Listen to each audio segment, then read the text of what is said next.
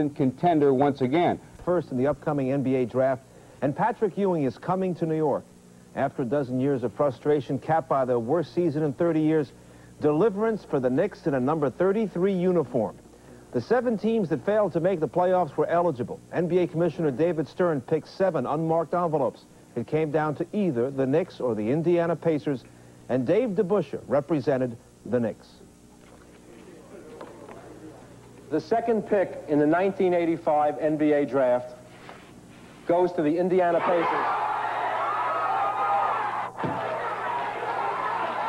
The New York Knicks have the first pick in the 1985 NBA college draft.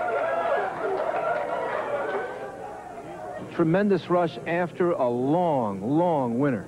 Well, it was a very frustrating and difficult year, probably the hardest in my life. You think these guys aren't pumped up? They're thinking title. Patrick Ewing is a Knick.